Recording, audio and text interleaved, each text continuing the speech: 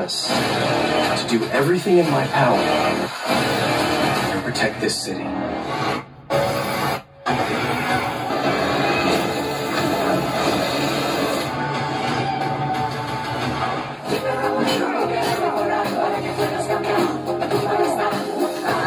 What's up guys?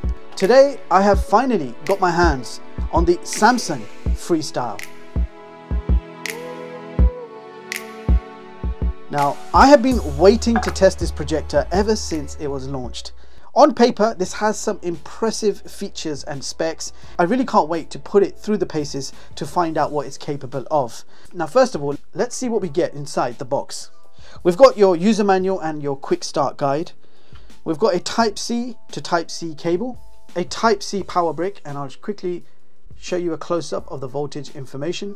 Now this comes with a small remote control finished in white. This has a built-in rechargeable battery, and you can see at the bottom you've got a Type-C charging port, and you can see you've got some popular shortcuts there including Netflix, Disney and Prime. And last but certainly not least, the projector itself. Very quickly check out the specs. So this is an LED DLP short throw projector. LED lamp life is 20,000 hours.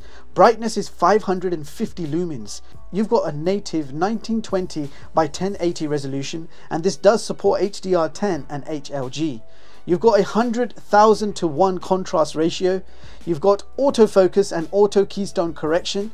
Maximum optimal screen size is 100 inches. You do have micro HDMI, so you can hook up your favorite game console or TV box. This projector is actually running Samsung's Tizen OS. It does support Amazon Alexa built-in. You've got 5 GHz Wi-Fi, Bluetooth 5.2, and it supports AirPlay. You've got a 360-degree 5-watt speaker built in, and it supports Dolby Digital Plus. And finally, the projector is quite compact in size, and it weighs only 830 grams. Now on the front you've got your lens, you've got touch control for power volume. On the side you've got a microphone flick switch, mini HDMI, and a Type-C port for power. And that is pretty much all the ports. At the bottom you can see your speaker grill. So the body is made from a rubberized kind of plastic, and the stand is actually made from metal. And you do have a rather useful lens cap on the front. Now I just want to confirm this projector does not have a built-in battery, so it's not completely portable. You have to use it on the power, which is a bit of a shame, as I really would have loved if this was a completely portable projector. So without any further ado, I'm going to get this all hooked up, and we are going to find out exactly how good the Samsung Freestyle really is. I'll be right back. Alright, so I've got the projector set up. First thing I want to do is test out that fan noise. So standing right next to the projector, you can expect a fan noise of around 32 to 35 decibels, which is basically silent. If we move 1 meter away, you're going to get around 32 to 33 decibels of fan noise. So basically, it's silent in operation.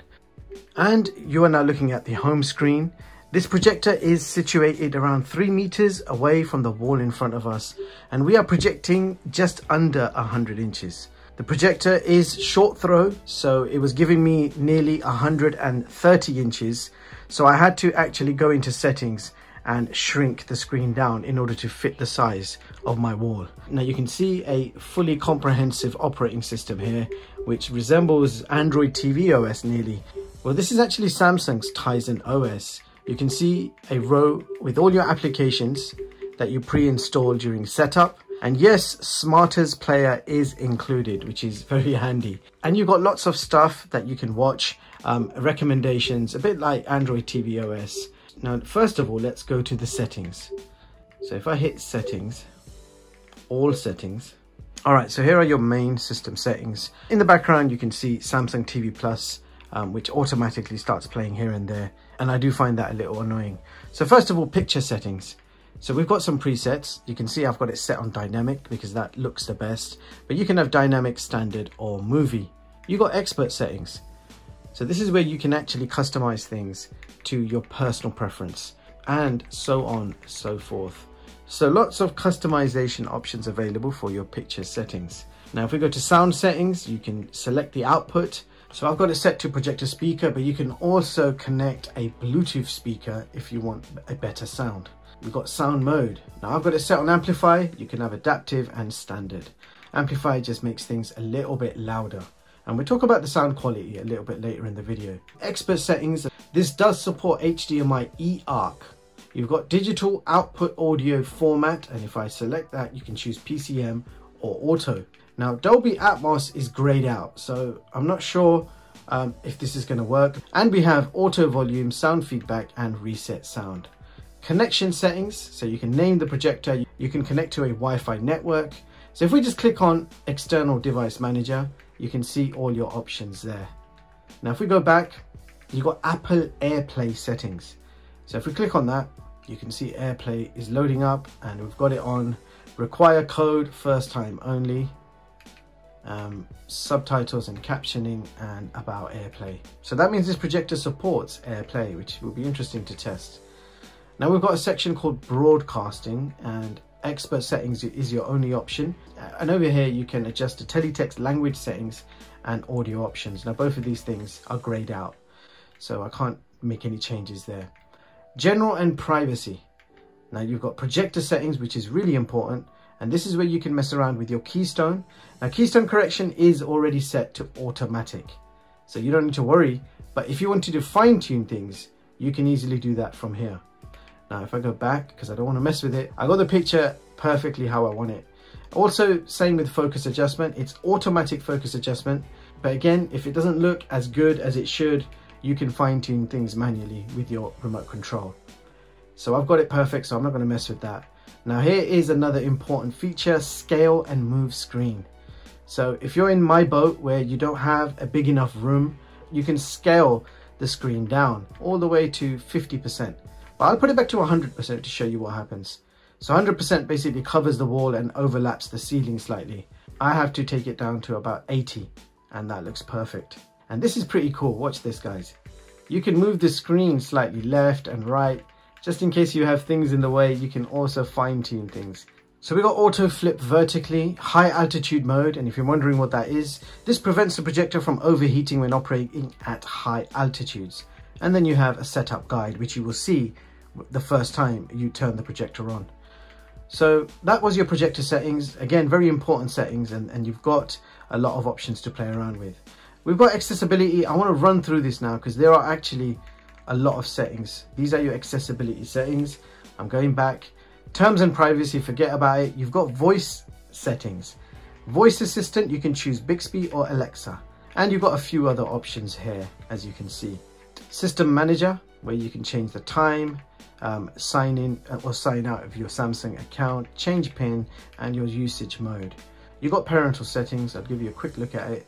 So you've got a few options there for your parental settings. You can make a PIN code, etc. Power and energy saving. So we've got a screensaver, auto power off, and your options are off 4 hours, 6 hours, or 8 hours. What else do we have? Startup screen options. You can start with Smart Home Hub or auto run the last app. So I've actually deselected that. Let's go back. And then you've got reset. So these are all your options. There is a support section where you can do firmware updates. So as you guys saw, you've got extensive settings to play around with. And we're going to talk a bit more about the apps you have. So if I click on apps, that will take you to all the apps you have installed on this box. We had small shortcuts that you could see as well. But here is another look. You've got an e-manual there as well. All the usual popular apps are there. Netflix, Prime, Disney, YouTube, Apple TV. You even got Samsung Health. Now you might be wondering, why would you need Samsung Health on a projector? So you can see my Galaxy Watch Classic is right there. It's asking me to connect. It's connecting right now, and it's connected. There you go. So now I can initiate exercises and follow as I go along. And my workout will be directly synced to Samsung Health on my watch and my phone. So I guess this product is all about Samsung's ecosystem. And there is more to talk about when I say ecosystem. Now let's talk about Samsung TV Plus. So this is basically free internet TV by Samsung. And this is the app you would get in most Samsung TVs. On the remote, you just have to tap this button over here, and then you'll be presented with an EPG guide. So it will show you all your channels on the left, and then you can see exactly what is coming on right now and after throughout the day, and all your channels there on the left. So this is Samsung TV Plus, a completely free internet TV included with this projector. So you don't have to pay for this service, it's completely free. But the only thing I don't like about this is every time I turn the projector on or go to settings, it just starts loading up Samsung TV Plus. This is something that annoys me. I don't want to be forced to watch Samsung TV Plus in case I'm just checking out the settings or if I'm just trying to uninstall an app. So that's one thing I don't like. Samsung TV Plus kind of forces itself on the user. I did install Smarters myself from an app store, so I'll quickly show you that there is an app store. So here is the app store. Most of them you can see I installed. BT Sport I haven't installed, it's right there. You got YouTube Kids. So all the popular apps are there. Most of them I have installed. You've got categories as well, and you've even got games that you can install. And I'll quickly show you what sort of games. Nothing mainstream, they're just more like indie titles. So that is what you can expect in terms of gaming. Alright, so that should give you an idea of what this operating system is all about. So this is Tizen OS. So if you're on the Samsung ecosystem, there's a few things I want to show you that's quite useful. Here is my Samsung phone. I could just swipe down from the top and click on Samsung DeX. And you can see it's asking me, do you want to start DeX on the projector? I'm saying yes to that. Here we go. Samsung DeX desktop is fully loaded. If I had a keyboard or a mouse connected up via Bluetooth, I'm ready to use it.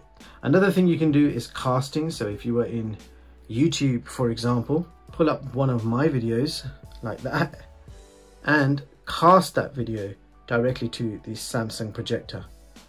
So that video is now going to play on the big screen. What's up, guys?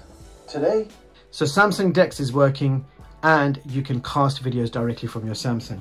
What if you don't have a Samsung? Well, if you've got an Apple phone, I've got iOS right here. No TVs with AirPlay were found nearby. No idea why. This is the iPhone 13 Pro and AirPlay doesn't work and you can't cast videos from an iOS phone either. Now, I want to test out the screen mirroring to see if it will work on a non-Samsung phone. So this is the Poco F4 GT. If we tap cast, you can see Samsung projector has come up. If I tap it, there you go, guys. That is working absolutely fine. And it does actually work with minimal lag. So very useful screen mirroring for non-Samsung smartphones. Okay, so now we're going to try casting a YouTube video from this non-Samsung Android phone to see if casting will work. And technically it should. So you can see Samsung projector has come up and this video should play on the big screen in a few seconds.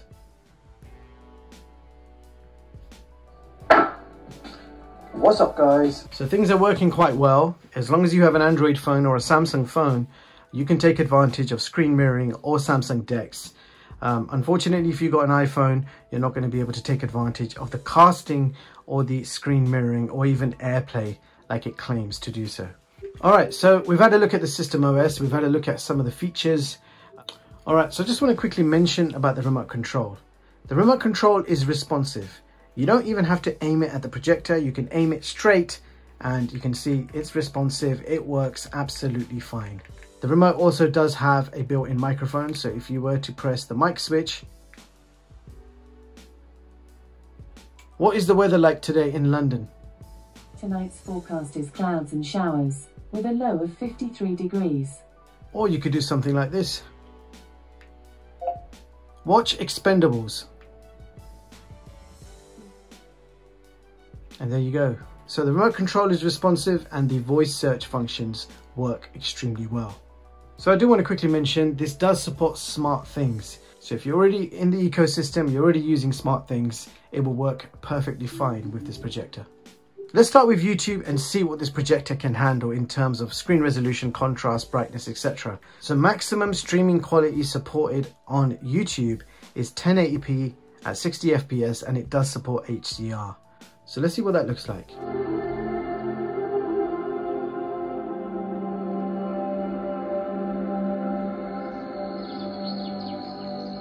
Just paused it on the lizard as I usually do with projector videos.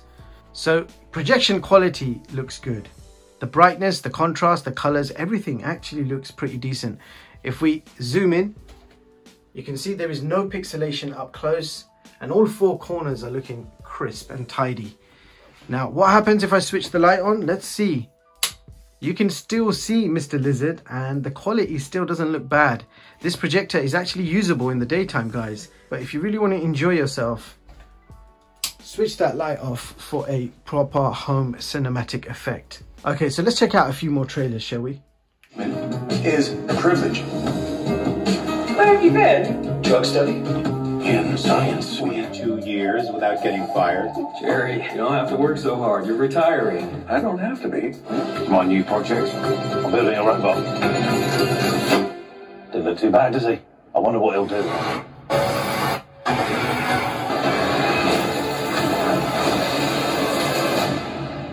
Fine. Oh my God! What are these, trick glasses or something? Hey! Whoa! Hey, watch out! I'm keeping myself fit and, you know, my updated modern look. The test flight is a go. Who are you talking to? No one. You were narrating again. I was not. Just...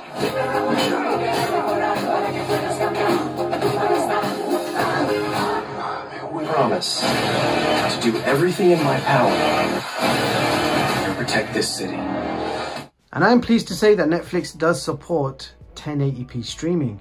But not only that, it does also support HDR and 5.1 surround sound. And Amazon Prime Video also supports 1080p streaming. Earrings odd, the sun visor's too flimsy.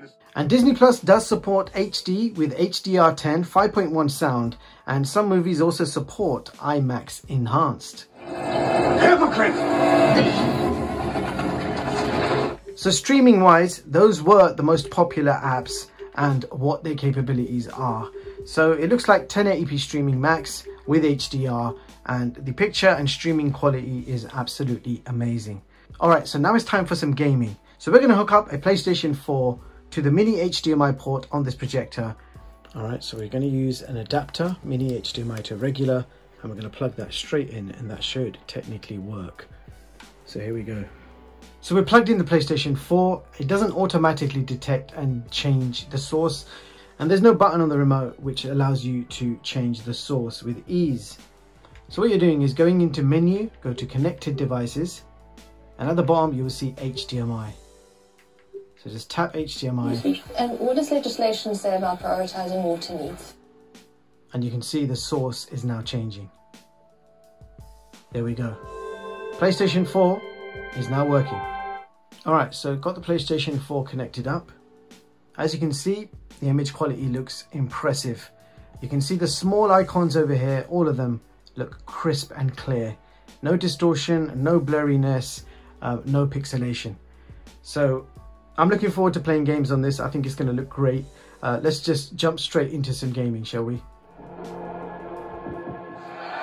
got a huge edge in reach and made good use of it there. So 28 total strikes have landed for Kamaru Usman. And just like that, the fight is over.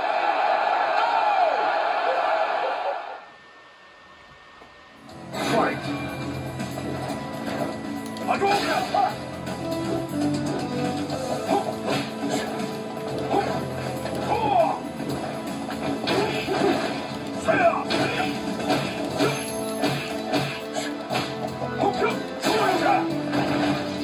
Hadouken!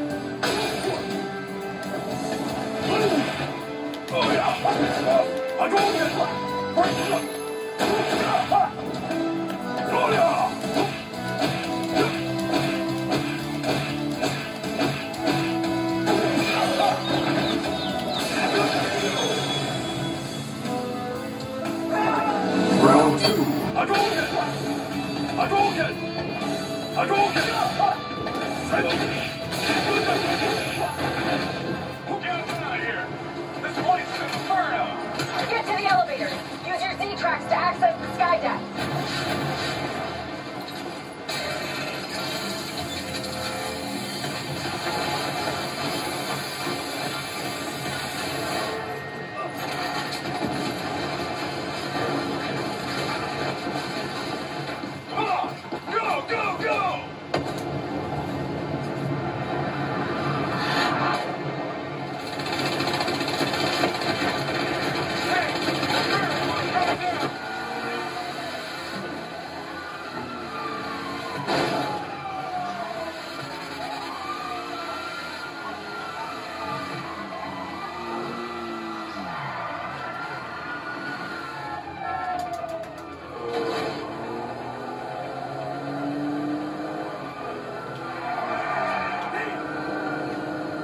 shit!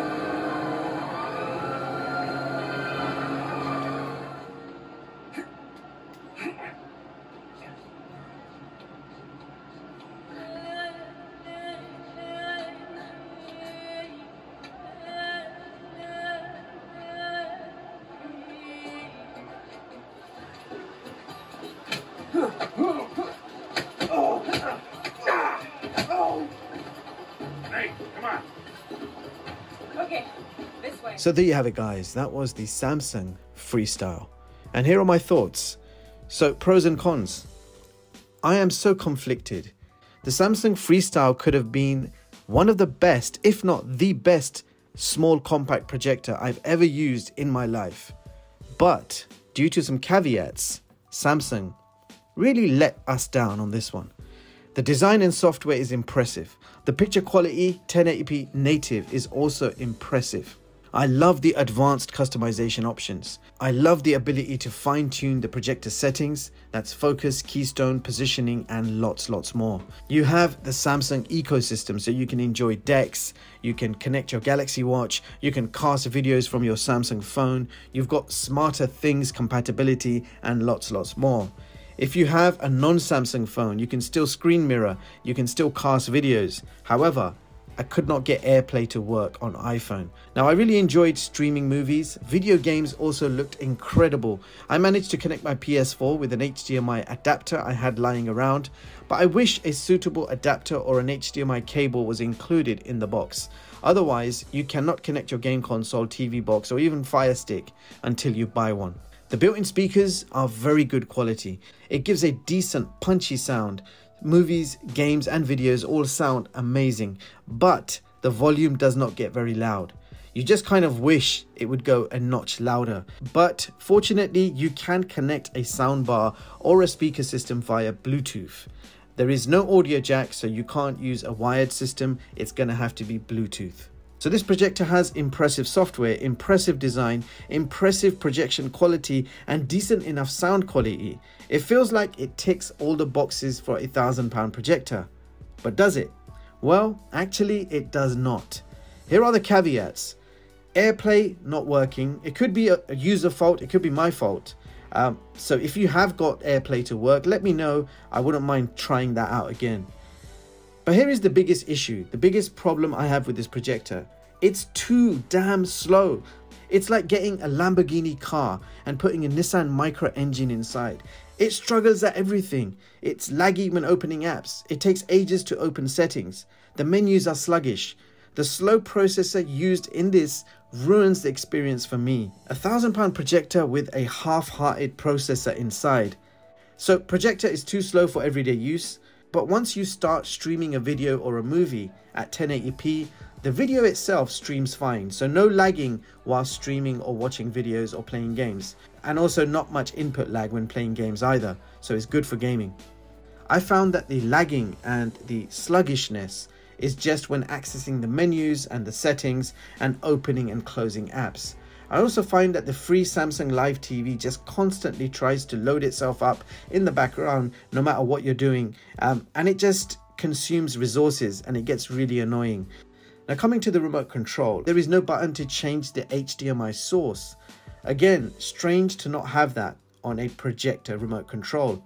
Also, the biggest and most wasted opportunity here, there is no built-in battery, so this cannot be used as a completely portable projector. Yes, you can power it off a power bank, but otherwise it's going to be a wired projector unless you buy some optional extra battery base from Samsung. So yeah, money-making tactics as usual. And to sum this one up, here is my latest video projector chart for 2022, allowing you to compare the specs and prices of all the latest projectors. And these are all ranked by projection quality and overall features. So as you can see, the Samsung Freestyle has earned its position at number 12 on this chart. So it sits just under the X-Jimmy Mogo Pro. And you can view the full versions of all my charts online at chigstech.com and read them at your leisure. So bottom line, the Samsung Freestyle is an incredible, nearly portable but compact home cinema LED DLP projector. It's premium in build quality and you're getting very good brightness and overall picture quality. I would have called this one of the best portable projectors of 2022, but unfortunately, there are some strange caveats to consider. I think with Samsung, they have purposely made this product under par because they want to sell extras. They want to sell sequels. If they put a faster chip and battery in this version of the Freestyle, no one's going to buy the next version. So if you want the very best experience in a portable projector, I would actually give this one a miss and wait for the Freestyle 2. The Freestyle 2 will be exactly what this product should have been. It's just the way Samsung works. You might be super rich and you have £1,000 to waste. At least you won't be disappointed with the picture quality. Now, I've actually had a much better experience, for example, with a much cheaper brand, the XGIMI Mogo Pro, and it ticks most of the boxes. Now, you guys tell me, is it worth the money? Would you buy it? Let me know in the comments. If you want to see more innovative, honest tech videos, hit the bell icon and like the video if you found it useful. Follow me on socials for more behind the scenes content, updates, giveaways, etc. Thank you so much for watching, and I hope you all have an amazing day. I'll see you all in the next one. Peace.